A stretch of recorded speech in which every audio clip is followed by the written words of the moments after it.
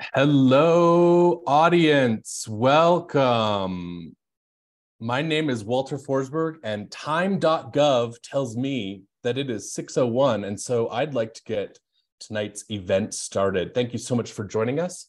I am the curator for audiovisual media at Smithsonian Libraries and Archives, working on a project called the Audiovisual Media Preservation Initiative, as many of you well know, having registered for this event.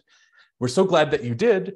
And tonight, we will be sharing some video clips from the amazing audiovisual collections at the Smithsonian, its 22 museum units and research centers, as well as meeting some of the people who comprise our task force on the AVMPI, which is a new pan-institutional initiative at the Smithsonian. We'll be hearing more from my boss, Allison Reppert-Gerber, about that initiative shortly.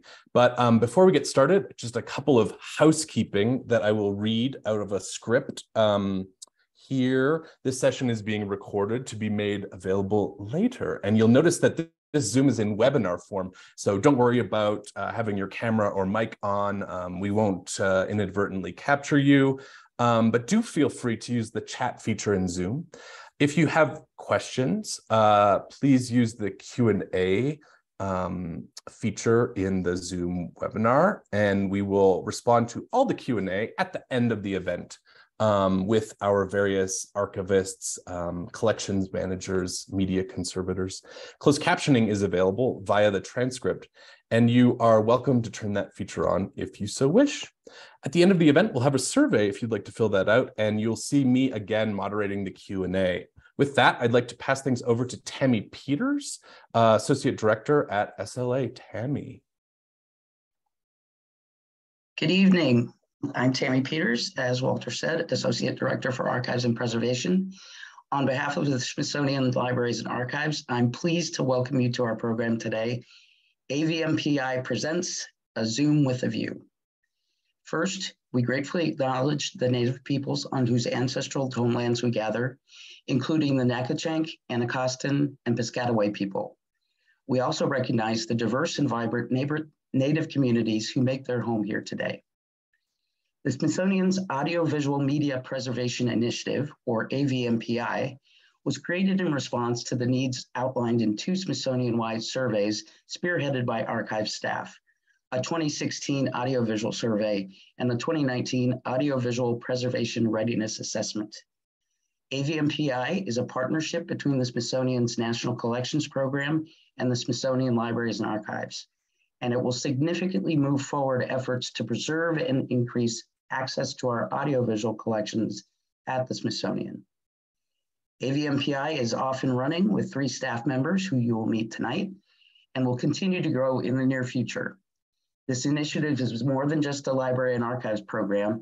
It works to preserve and provide access to collections across the entire Smithsonian institution. We're very proud of the work AVMPI has already accomplished and are excited to show it off here tonight. And we look forward to sharing more about this great initiative in the future. Now I'll pass it on to Allison.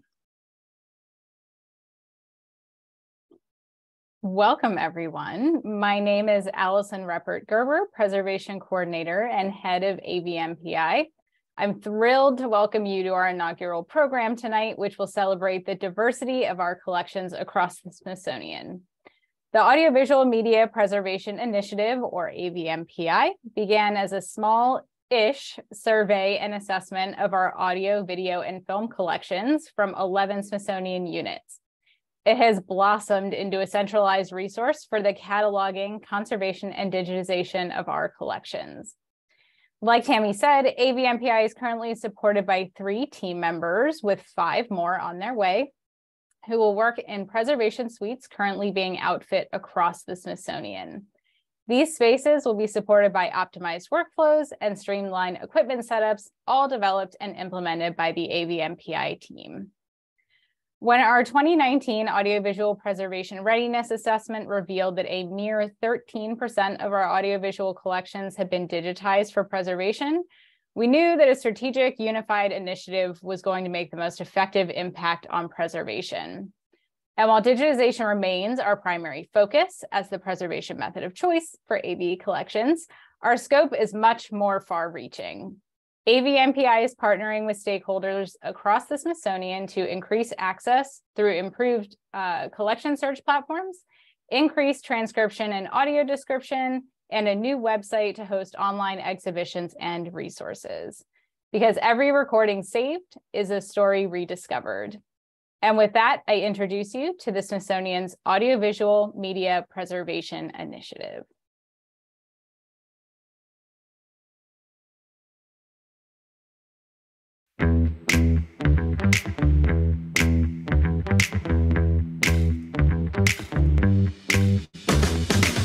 Through home movies and scientific studies, through oral histories and folk music recordings, the Smithsonian's audiovisual collections reflect the diversity of our world. Unfortunately, we are at risk of losing this content forever. Due to their fragile nature and current resource limitations, more than 150,000 recordings could be gone by 2030. But we have a plan. The Smithsonian Libraries and Archives created the Audiovisual Media Preservation Initiative to catalog, digitize, and share our collections. The team is working alongside source communities, curators, and scholars to find new solutions for providing access to this vast body of content. Because every recording saved is a story rediscovered.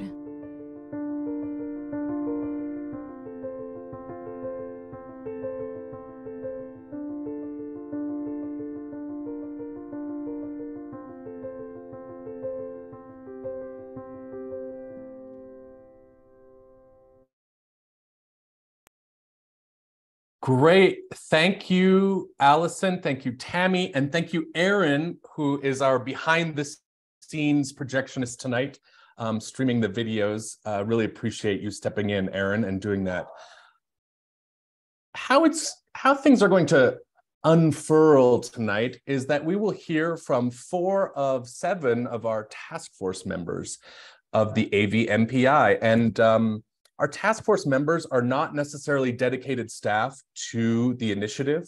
Our task force members themselves have their own collections that they are stewards of, archivists for, conservators of, and they lend their time to guide and advise on the project. And so we're going to meet 4 of them tonight, the first of which is a dear friend of mine, Blake McDowell, who is the media archivist and conservator from the National Museum of African American History and Culture. Feel free to turn on your camera, Blake. We can see you. And Blake, you're going to share a little bit from Stephanie Black's H2 Worker documentary. And I think it's a really great first taste of the kind of audiovisual collections that we have at the Smithsonian, spanning feature, documentary, award-winning films like Stephanie's film H2 Worker, but also different kinds of audiovisual collections that we'll see later on in the program. So without further ado, we'll hear from Blake and watch some video for about 7 minutes, and then we'll return for our next task force member introduction. Okay. Thank you, Walter. Thank you for the kind introduction. And it's lovely to see the AVMPI video there. And I'm really excited about this project overall. As Walter said, I'm Blake McDowell. I'm the media archivist conservator at the National Museum of African American History and Culture. And in that capacity, I lead our preservation activities for audiovisual media for the museum's collections. Yeah, the clips we are about to see come from the film H2 Worker. This film was acquired by the museum in 1990 as part of the Earl W. Stafford and Amanda Stafford Center for African American Media Arts, aka CAMA. Dr. Rhea Combs, who is now the director of curatorial affairs at the Smithsonian National Portrait Gallery, oversaw the acquisition and brought the film into the collection. This film is a 1990 16 millimeter documentary film about the exploitation of Jamaican guest workers in Florida's sugarcane industry. The Jamaican workers traveled to Florida to work under the United States H2 visa program, and hence the name of the film. It won the Grand Jury Prize for Documentaries at Sundance in 1990. We preserved this film from the negative A and B rolls at Photochem in Los Angeles and the audio from the quarter-inch master mixes at Audio Mechanics in Los Angeles. I got to work closely with the director, Stephanie Black, and the director of photography, Maurice Alberti, in doing this preservation. So it was a lot of fun because we often don't get to work with people who worked on the films when we're doing this in the collections. Along with the film, the museum acquired the entire archive for the making of H2 Worker. And so this includes many hours of unused footage and audio created during the creation of the film, as well as letters from the workers back and forth to their families. And myself and the rest of the media archives and conservation team are really looking forward to moving on to processing and making all of that also accessible to the public, which will be very much in line with the AVMPI spirit. So I'll end it there, and we can watch some film or some, scanned film.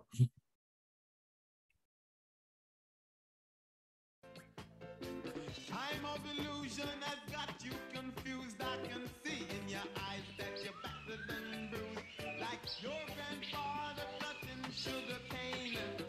Wonder why he survived the pain. When they lick him with the whip, grandpa kill him with the rhythm, then lick him with the whip. KLAS 89.3 FM. A $10 million facelift is on the way at the luxurious Wyndham Rose Hall Hotel in Montego Bay. I've been trying from since about 1982 to get a card, and I never really get I get one card, but I never really get the type that I want.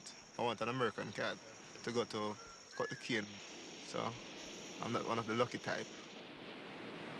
Message Services telegram from Ministry of Labor to Anthony Brown. Notify farm worker program acceptance to Florida, USA.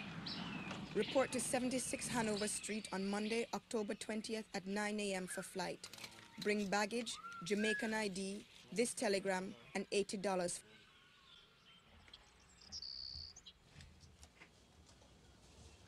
Then you go to the sugar cane because you want to get a little more money.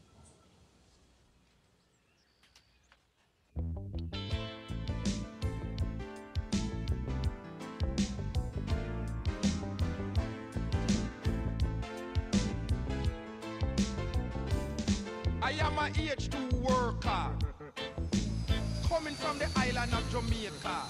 I am a H2 worker, cutting cane in a Florida, working so hard in the burning sun, wondering if slavery really done. I'm working on your cane field still, working for your meager dollar bill.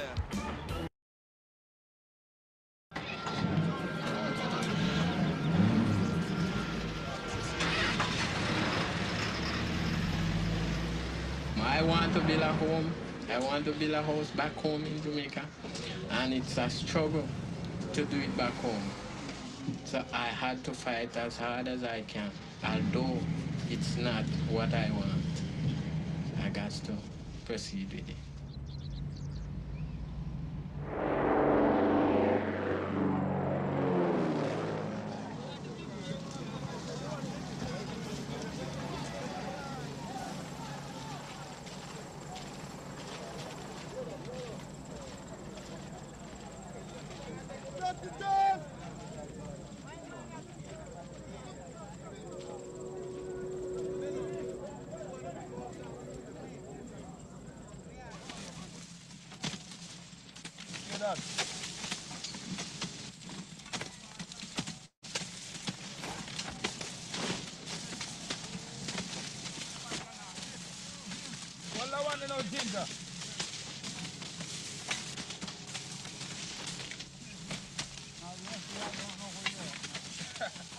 Yeah.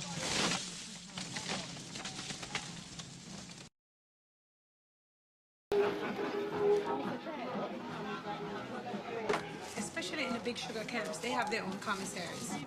They don't want us to come in because their prices are very high. The guys don't want to buy from them, they want to buy from us because we're Jamaicans too and we know what they want.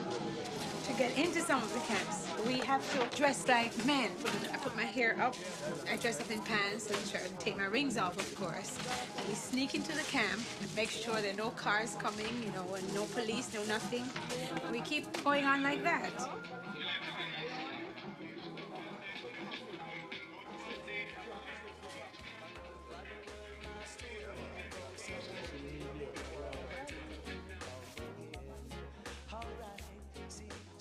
Dear Anthony, compliments of the season to you.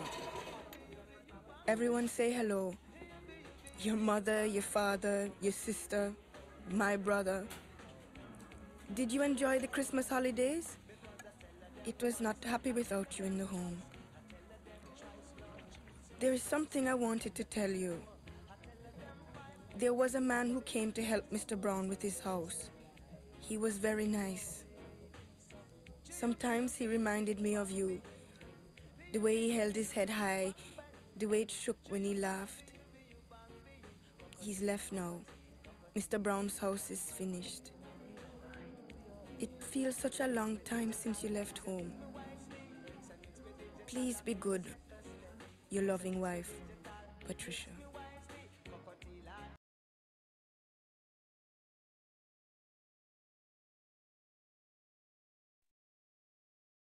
Great. Thank you so much, Blake. What a wonderful clip. What a wonderful documentary. And the topic of migrant labor and immigration is very timely, it seems, always in the United States. There are so many of us amongst native-born Americans who are working in the United States. And so I really appreciate that clip. I see that some people have started to paste questions in the webinar chat. That's great. If you'd like to also use the Q&A feature at the bottom of your Zoom webinar screen, we can answer all of the questions at the end. And just to keep things moving here, I'd like to move on to another task force member who it's my pleasure to introduce to you, the digital archivist, Lee Gilanella from the National Museum of American History Archive Center. Hi, Lee. You have one of the most thrilling, deep, and historical film collections, and I'm ever jealous of your job that you get to work with all of those just great motion picture films and audiovisual recordings. Can you tell us a little bit about yourself and maybe what you're going to share with us tonight? Sure. Thanks so much for the warm welcome, Walter, and as well as for the compliments on our film collections. So as Walter said, hi everyone, my name is Lee Gilanella and I am the digital archivist at the National Museum of American History, or NMAH for short. I work in the NMAH Archive Center, which holds more than 1,500 collections documenting the history of the United States, with particular strengths in invention, innovation, technology, advertising, entertainment, and popular culture. Tonight I have a video compilation for you, which features 2 films from the Archive Center's Alan Balcom Dumont collection. Before elaborating further on the collection, I wanted to just give a few shout outs to some awesome people. First to Blake, who you just heard from, who was responsible for facilitating the digitization of these films using equipment at his museum. Second to Annalisa Oding, the Archive Center's film contractor, for preparing the films and assisting with the digitization process. And finally, last but not least, I just wanted to give a shout out to AVMPI for building these connections and encouraging us to work together on such a cool project. We would not have digitized these films without you. Now for some quick collection level background. Alan Balcom Dumont was an American engineer and inventor who revolutionized commercial television. He perfected the cathode ray tube, a technology that forms the basis of the modern television receiver. His company, Dumont Laboratories, manufactured the first commercial television set for use in homes in the late 1930s. Dumont would later go on to found the first television network to be licensed, which was eponymously named the Dumont Television Network. The films selected for tonight's event are kinescopes, meaning that they're recordings of television programs that were made on motion picture film before the widespread use of videotapes. The first film is a series of commercials for the Dumont Teleset. The second film, which is also actually a commercial for the Dumont Teleset, features an artist that many of you are familiar with but may never have seen on screen, Norman Rockwell. And with that, take it away.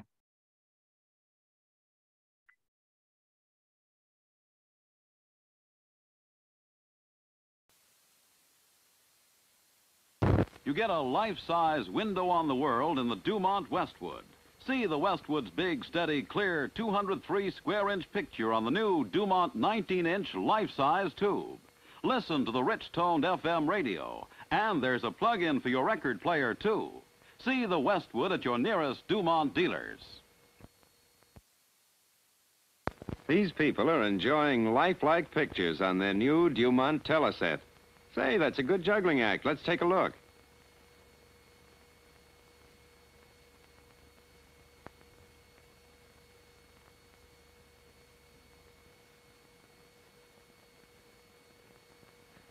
What do you think? Did she steal the show? Well, Dumont always steals the show with its clearer, brighter, lifelike pictures. The Dumont Fairfield gives you a life-size window on the world. 203 square inches of clear, steady picture on Dumont's new 19-inch life-size tube. Rich-toned FM radio and a plug-in for your record player. Get quality big-screen television at a fantastically low price. See the Fairfield at your nearest Dumont dealer. Listen to the mockingbird. Here's a happy pair looking at their new Dumont teleset. Let's join them. Listen to the mockingbird, still singing neath the weeping willow tree.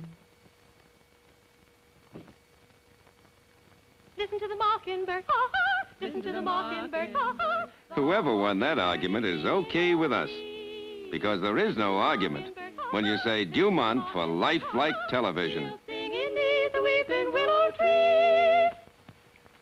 Get a life-size window on the world with a Dumont Mansfield. Dumont's 19-inch life-size tube gives you 203 square inches of clear, steady picture, even in areas where ordinary receivers fail. The Mansfield has rich-tone FM radio and a plug-in for your record player. See the Mansfield at your nearest Dumont dealers.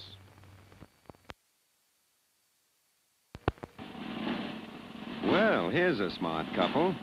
They bought a new Dumont for those clear, lifelike pictures.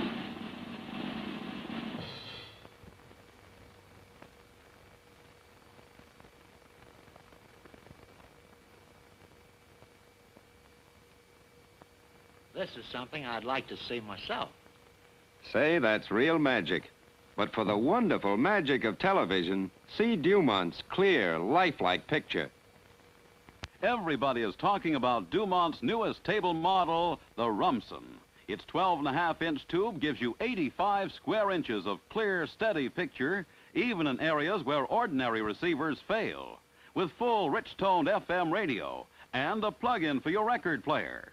See the Rumson at your nearest Dumont dealers. What do you say, Maury? Newton, away! It's Maury Amsterdam. Say, Newton, whenever you go va-va-va-voom, you know that your mustache kind of twitches like that. What are you talking about? Sure it does. Everybody out there can see it. Don't be ridiculous. What do you mean, ridiculous? I'll get out there and show you. Go ahead. All right. You see, Newton, I told you, whenever you do this, it makes the twitching of the mustache mean a foul because the people, when they see it on the crowd, they're frightened. What'd he say? I'll tell you what he said. For that life-size window on the world, see Dumont. For a life-size window on the world, get the Dumont Bradford. 203 square inches of clear, steady picture with Dumont's newest 19-inch life-size tube. Complete FM radio, automatic record player, all in a distinguished cabinet of mahogany veneers. See the Bradford at your nearest Dumont dealers.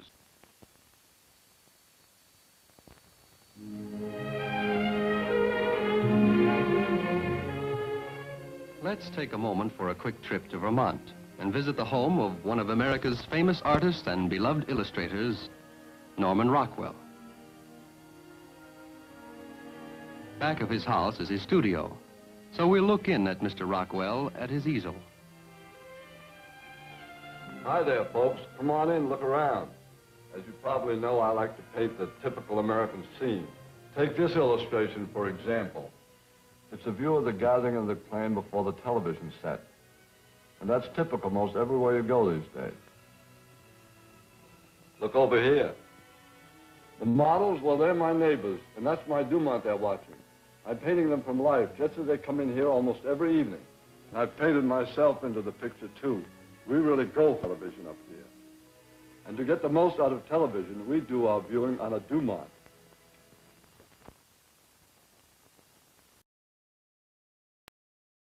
Well, thank you so much, Lee. Oh, I love those TV commercials. I think that in particular, the Norman Rockwell ad reveals so much about the importance of preserving audiovisual legacies, collections, and artifacts. An artist as large and larger than life, really, in the American imagination as Norman Rockwell, I would have never imagined that he sounded as he sounds. And thanks to this TV commercial, we can hear what Norman Rockwell and his voice sound like, what his demeanor is like, all thanks to the recorded moving image.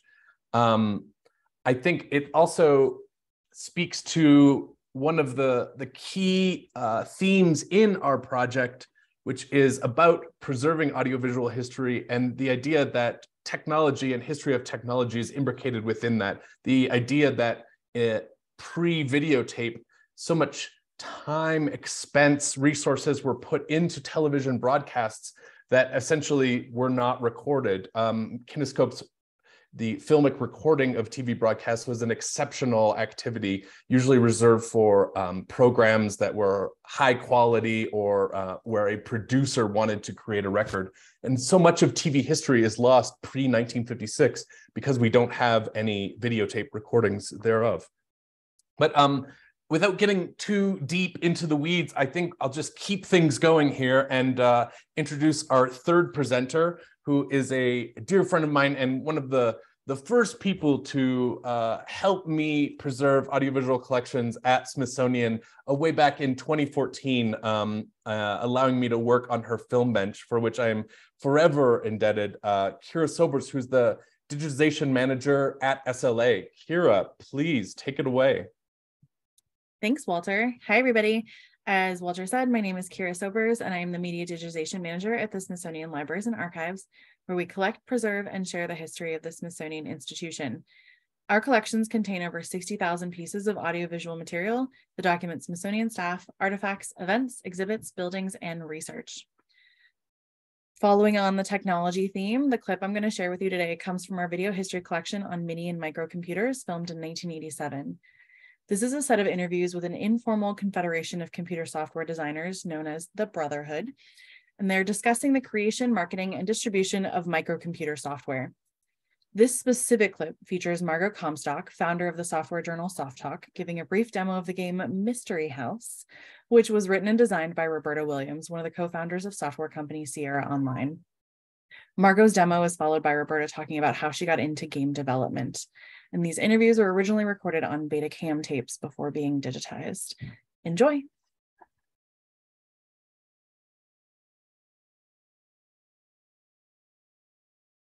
I remember I was selling ads at the beginning, and I had won that silly contest with the Mystery House. So when I called online, I said, gee, that name's familiar, and I got Ken. Okay, well, that's what it was then. You got the person who started it. And I said, you know, I think I played one of your games, this Mystery House. I said, oh yeah, I won that contest. He goes, you won it? How could you do that? You know, we expected that to take a long time. I think that's why he bought ads. The very first ads that he bought. How did the contest work? How did it work? Well, it was, do you want to, is this a good time to look at it? Sure, if you want to. That's a good idea. That is the game that you bought. Right. That Roberta had started and that Ken programmed. You it took it home and came up on the screen, and there it was. And what did you do? Okay. Well, first of all, that game is significant because there had been a game that came from large computers called Adventure, and it's a logic game where you have to type in your own commands that you think up. At that time, it was only 2 words, and go through a whole adventure. More than 2 words. Yeah, you have to go through a whole adventure and figure out what to do, go into different rooms, solve puzzles and things. And this is a style of game. And it had never been done with graphics. And Roberta invented this game, and Ken figured out how to do it, at least I think that's how it worked, on the computer to put graphics with it. And this was the very first time that that had ever been done, was this game. Can you remember how The to first start thing it? the first thing you do is you go to the porch, you go steps. Try it. How does it work? You've just bought it.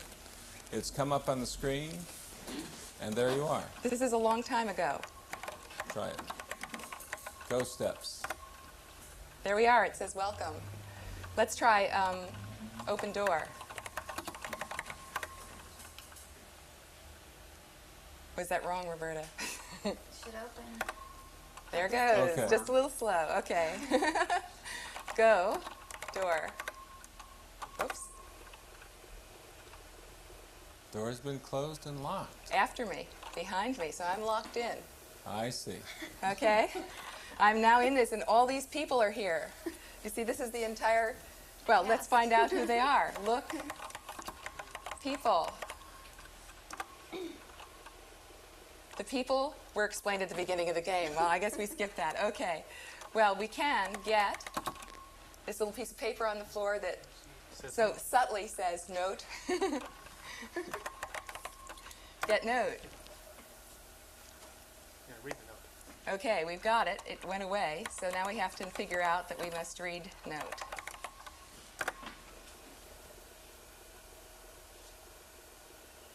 Valuable jewels are hidden in this house. Finders keepers. It gives us an excuse not to feel guilty even. I didn't remember that.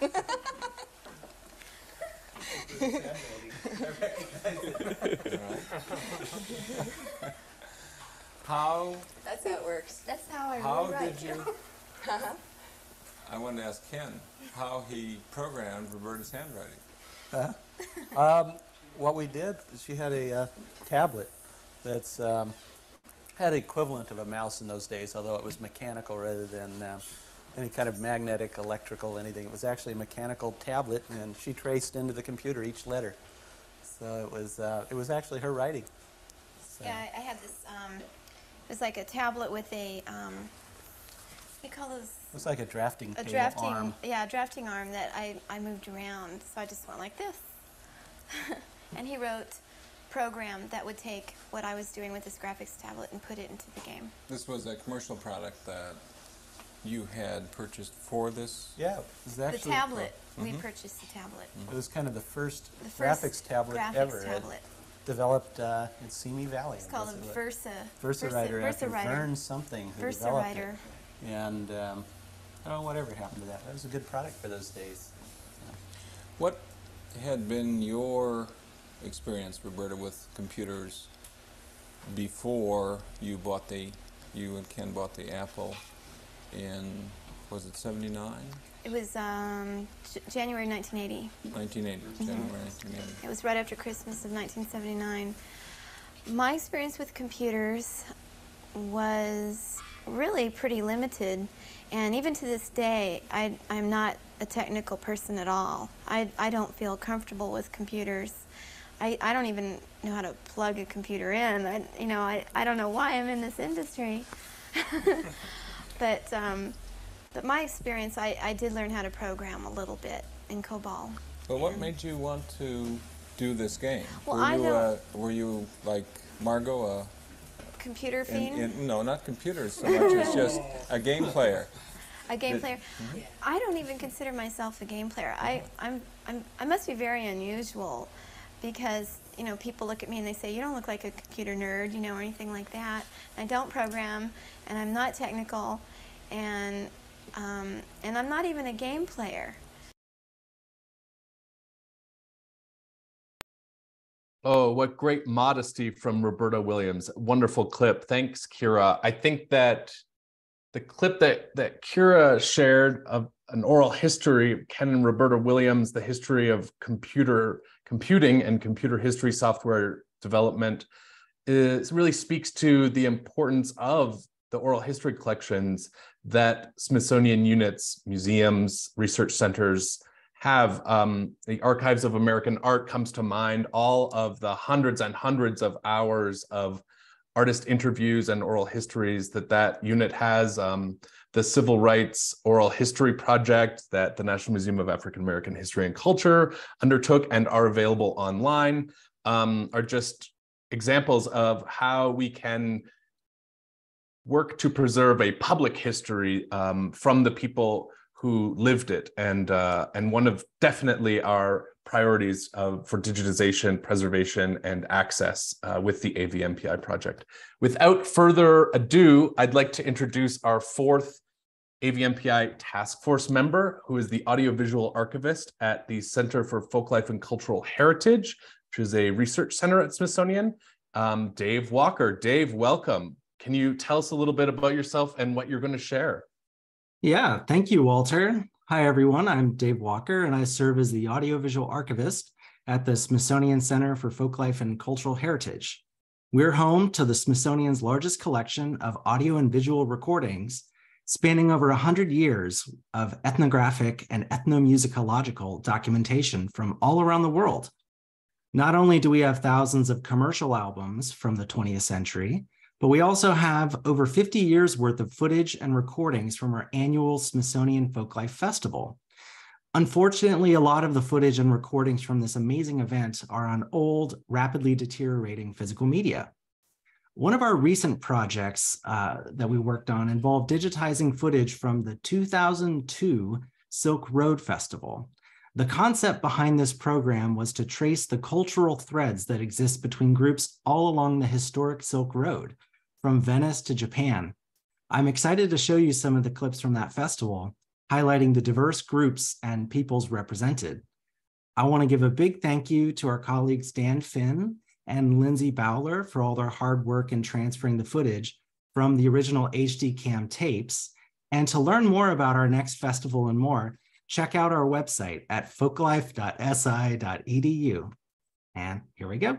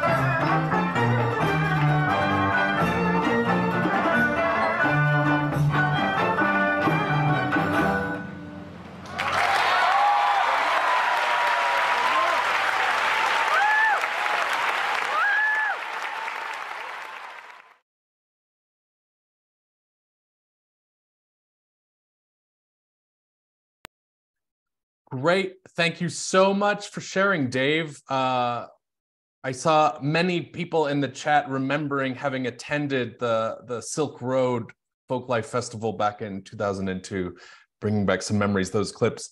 I would like to take a moment just to acknowledge, again, all of the hundreds of marvelous, hardworking federal employees serving their country as collections managers, catalogers, curators, archivists, working with Smithsonian collections across our 22 museum units and research centers. And the AVMPI is really excited to support your work that you've already done. I want, in that regard, I want to point people to the second link that Aaron has provided in the chat. I think at 6:09 timestamp. But if you click through to that Spotlight online exhibition, you can see over 300 clips, moving image clips of already digitized material that those staff members across the institution have already done. And we're really excited over the next 3 and hopefully 8 years to work with them to digitize hundreds of thousands more of these audiovisual collection items. To that end, I want to just mention and introduce by name our 3 task force members who are unable, because of time constraints, to share material with you tonight, but will certainly be doing so in the future. And those people are Mackenzie Beasley, Daisy Njoku, and Crystal Sanchez, who are all media archivists working at different Smithsonian units and part of our task force.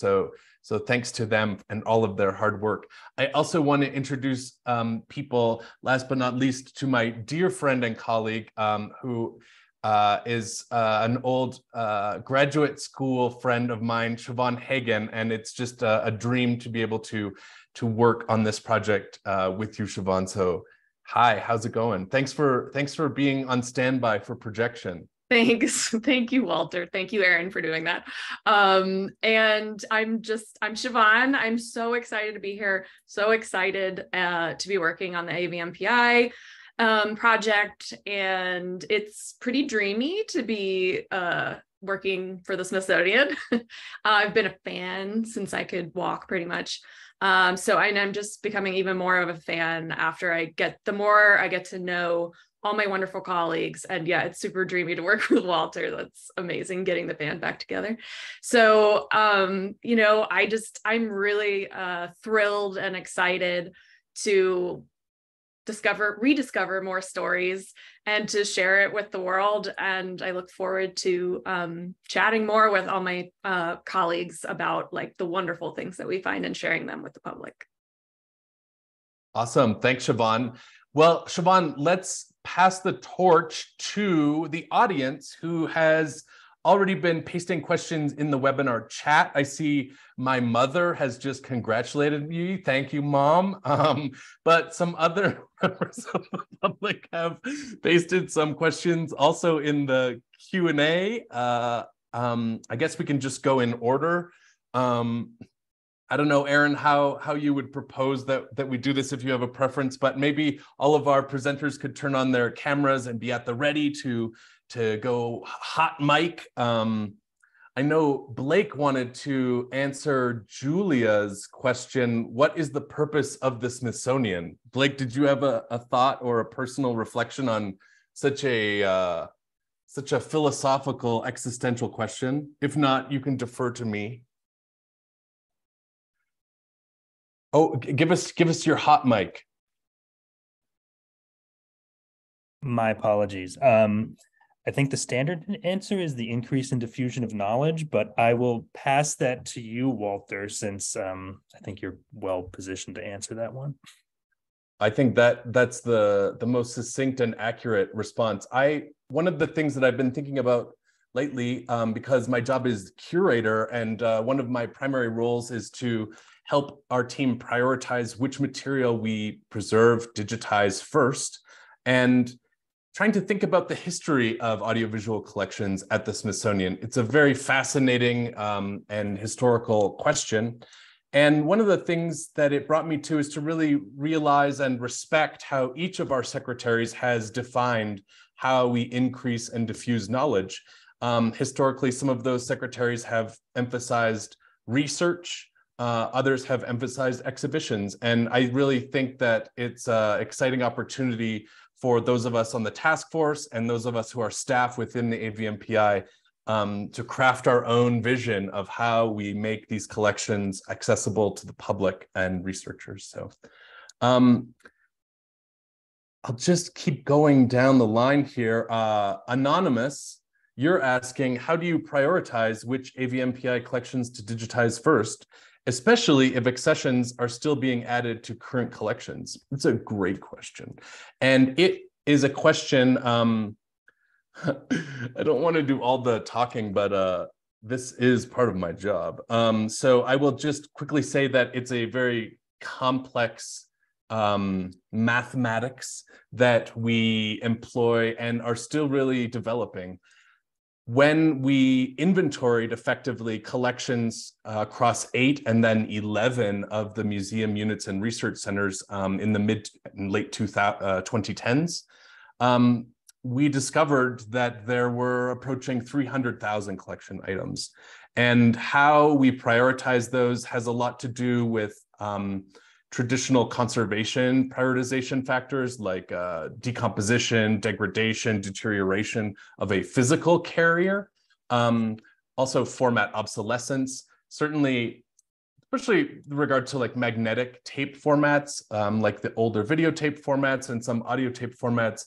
The sheer fact that the players that render the signal encoded on that magnetic tape are no longer made and are very hard to find extant working machines of really help guide some of our preservation priorities. And there are definitely lists of at-risk formats. And so that informs our priorities, but also obviously content and what's happening in the world and our own personal research interests are going to be things that guide us. And so finding a balance of that is really part of the exciting challenge of the project. And I hope tonight you see some of the wide spectrum that the collections have. Sorry, that got long. Kirby, who already the best AI for archives today? I don't know.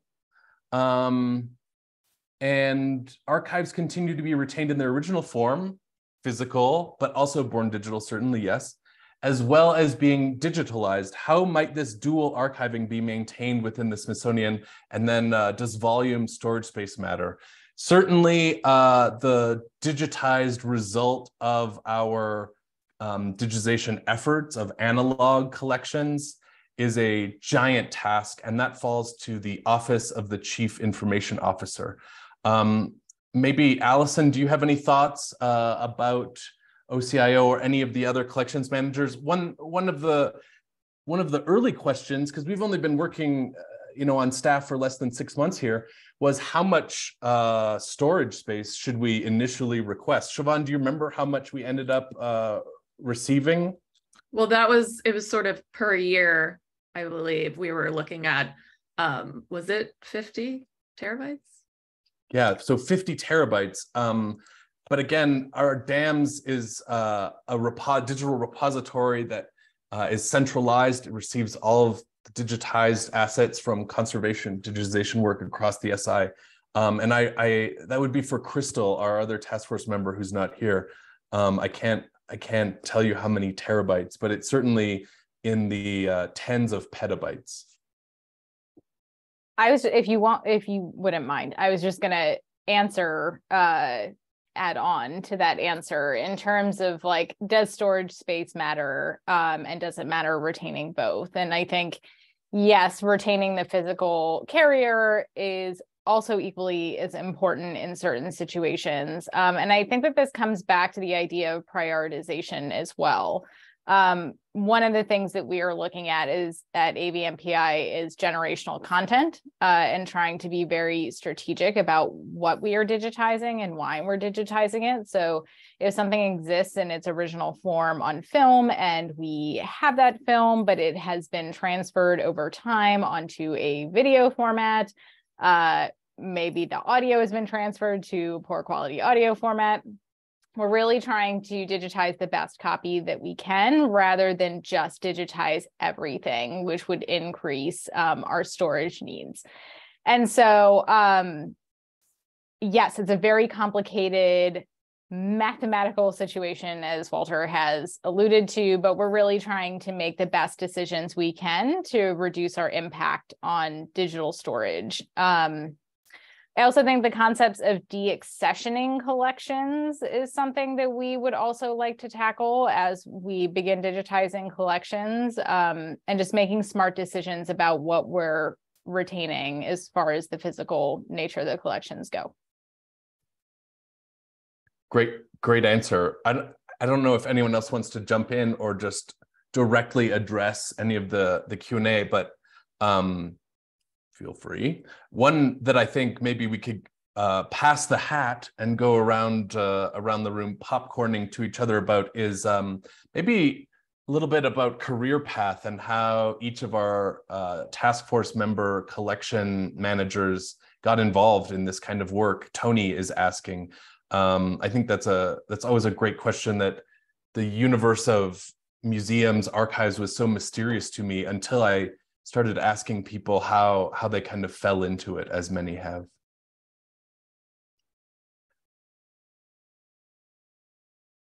Well, I'll start, I guess. Oh no, Kira, please don't. I want to speak less. I'm happy to start, as I feel like I probably have one of the least conventional paths of those of us on the task force.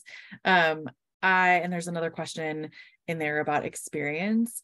I actually started at the Smithsonian as an intern in grad school, just getting a master's in American history, no AV background or anything. And I happened to be there at sort of the right time when we were starting to just dip our toes into the water of AV preservation ourselves within the archives, and did a lot of research on like optimal preservation file formats for it, that then when a contract position opened up, since it was brand new equipment we were using that nobody knew how to use anyway, because I already had the technical knowledge of like the preservation file formats, I became the person that was selected to learn how to use this new equipment. And then, as my former boss and great colleague likes to say, I just never left. I stayed until I just kept staying and learning more and stuff about the world of AV preservation until I've gotten to the position that I'm in now. And so as far as like what kind of degree and stuff you need, people will tell you all kinds of different things, and you'll hear from the rest of the task force members their stories, but I've found that there is no one right path, and it's kind of what path works best for you.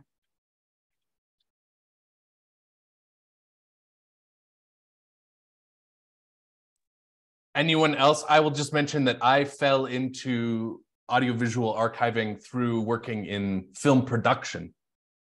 So that was kind of my cheminement professionnel. But anyone else have any thoughts or want to share, Dave? Well, like Walter, I came from production as well. Even though I showed some video clips, my background is in working with audio. And so I was going to school and really becoming, engaged in the practice of studio audio recording to tape in a city where there were still a handful of studios that were recording directly to tape. And so it was a great opportunity to, work with the machines, work with, experts in the field that can maintain this equipment and keep it alive and have these secret short lists of where to get certain parts, that sort of stuff. And so, after about a decade, of mixture, working in production and education, I found myself kind of in the field of archiving because I really fell in love with, working with pre-recorded content, especially stuff that, might be several generations ago. It's a window into different times. And so for me, it's a really satisfying thing. And I think a lot of my colleagues share the same feelings. I can go as well and just share a little bit about my background. So I am an archivist. I came into the field through an interest in special collections librarianship. And over time, that shifted into an interest in digital preservation and working with digital content more broadly. So my background is not in AV at all. And actually, when I was in grad school, I never even took a course in AV preservation because I assumed I would never need to know anything about AV. I did end up working on a project, though, while I was in grad school that involved working with a professor on his research project involving the Music Time in Africa radio program. So that gave me a little bit of knowledge about AV from that, which didn't pique my interest, but I didn't think I would revisit that topic at all in the future. But flash forward to now, as I work in the digital archivist at the Museum of American History, I have seen firsthand that there is just such commonalities in what I do as a digital archivist and what is done on the AV preservation side of things, because when you digitize AV, then you have a new digital asset that needs to be preserved and taken care of. So over time, while I started out as a pure digital archivist, I've shifted into a role where I work with both digital content and also AV as well. It's been a ton of fun to learn. I'd love to just jump in real quick because I know we only have 2 minutes, but I also have a similar background as Walter, where I came in through film and video production, but I was not a technical person. I really just wanted to tell stories, and the stories of audiovisual archiving is what kind of drew me into the profession. And then I learned that I can be technical and that it's not something that it's for everyone. Preservation is for everyone. And even if it seems like impossible to overcome, much like digitizing all of the Smithsonian collections, audiovisual collections, like together, and if we share our knowledge and our strengths, then you can totally do it as well. So. Well, great. I will mention that I know a lot of people are interested in the field and professional advice, maybe how can you learn more? How can you volunteer? I'll just mention that we have a resource email account. If you want to get in touch and ask more in-depth questions directly about this topic, it's avmpi@si.edu. And we will start checking that resource account, which was created a couple of weeks ago, to answer some of those questions. I did want to get a couple more. Aaron, are we allowed to call extra time, like in the World Cup, if it's a tie game kind of thing? I'm just going to make that call. He says sure in the chat. Oh, okay. I see that John has asked many questions. So let me just try and crank a couple out. John asks, how many AV formats do you have in your collections? And I'm opening up a spreadsheet that lists all of our unit totals by format that we've inventoried. I can answer that, Walter. It's 54. Okay, 54. Thank you, Kara. I've had to report on that stat enough times. John also asks, what preservation means, maybe more existentially, and whether we merely convert to a digital format or if we take steps to restore and preserve the original. And yes, I would say it depends. Maybe we can all share our thoughts about this. But we certainly do conservation of an original physical analog element. A great example would be like a motion picture film, like those Dumont kinescopes. That's a human readable format. And while those may have been transferred to a standard definition videotape format like VHS, say, in the 1980s, we can go back now with contemporary technology and rescan the film at 4K resolution, 8K resolution. So it's always really important in our field to preserve that original carrier, even if it becomes maybe unreadable for a time. There may be technology in the future that enables us to read that. There's something called Irene that helps us read shattered recorded sound groove discs. But about creating new elements, maybe Blake, when you did the digital restoration, I presume, of H2, did you H2 Worker, did you create a new film negative that could live on, or did you just do a digital restoration of that? For this one, we actually did just do a digital restoration. We may do one down the line, but we had a 35 millimeter blow up, which was in really, really good shape. So I decided not to spend the money on it right now. But for many other projects, yes, creating a new negative and new optical soundtrack negative so that you can go on to create further prints is our general path forward. And Allison, maybe you can just talk a little bit about the long-term storage of those original carriers, how temperature, humidity control kind of factor into their longevity. Yeah, I mean, each format sort of has its own ideal requirements for temperature and humidity. We can't really make a blanket statement about freeze everything, particularly with magnetic media. And so, yes, I think getting these things into specialized environments, particularly things that aren't deteriorating at quite a rapid rate as others, is incredibly important for long term. But how we go about that and how we build out those storage facilities is a whole nother problem that we have to tackle. But yes, environment is always important to consider for long-term preservation. I see that, and feel free, I know I'm chattering away here, task force members, but feel free to chime in. I see Ryan is asking a question. Have you encountered situations where the descriptions of the AV content does not quite match up with the content when it is digitized? This alone, Ryan, is why you should join our field. It is so exciting. As Allison mentioned, every recording save is a story rediscovered, and a lot of times we don't even have a description of what something is. It might just be a tape in a case. It might just have a label with a cryptic description on it that we don't know what it is. And unearthing or surfacing or giving voice to, or whatever verb you want to use for rediscovering this material is really one of the most exciting aspects of the job, for me at least. And I will say that I've witnessed time and time again that the preservation of a work or the rediscovery of a work, maybe it's by a filmmaker or an artist, oftentimes gives an audience for that work that is much, much larger than when the work was originally created or diffused. And so it's really an exciting aspect of the job. I don't know if people have other, like, we just found this cool thing buried in a box stories, but just last week, Siobhan and I were speaking with one of the museums that told us there was something that wasn't on the inventory that got us very, very excited about documentation of what was called the Inca Highway from the early 1950s, a giant 600-item film collection. So that's something that original production elements, right, from the camera person. Yeah.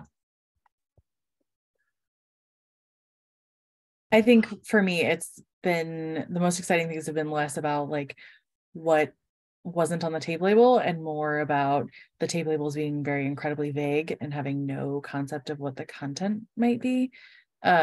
We recently digitized a set of audio tapes that were simply titled UFO Symposium from the 1980s, I think, and that was a fascinating listen. And again, like none of our stuff, none of the archives collections are digitized or are cataloged in detail at the item level. It's usually just whatever title is on the tape. And so you never know what those titles mean. And I'll add that, one of the advantages of digitizing now, at a time when we're all connected, or we can increasingly start connecting with one another, is a lot of times there will be collections with these descriptive terminologies for groups and people and languages, many of which are very outdated. So now, as we digitize and begin to preserve these items with very limited metadata, we can start reaching out to the communities that are represented on the recordings and sharing back with, even the individuals or the descendants of the individuals who are, shown in a film or playing fiddle, on a recording. So it's really it's a great way to connect what we have in the collections with those represented. Mm-hmm.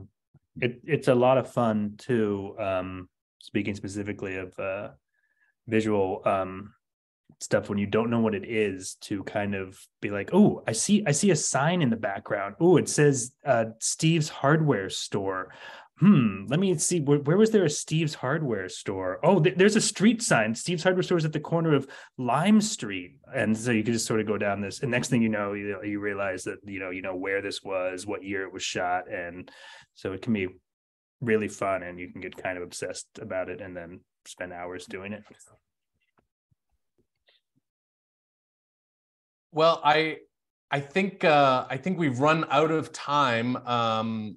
And I really want to thank all of our presenters tonight. It was very generous of you to spend time tonight after hours with us, and also to Aaron for facilitating the entire event, my colleagues on the AVMPI project, and Tammy, and all of our audience for asking such awesome questions.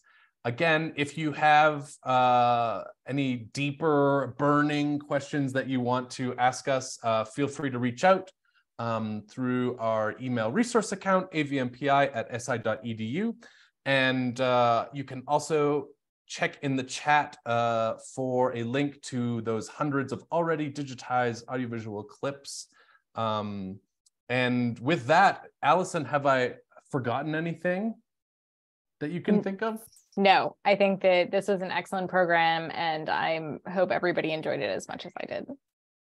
Okay, thank you all. And we will make this recording available on the SLA's YouTube page in the future. Thank you.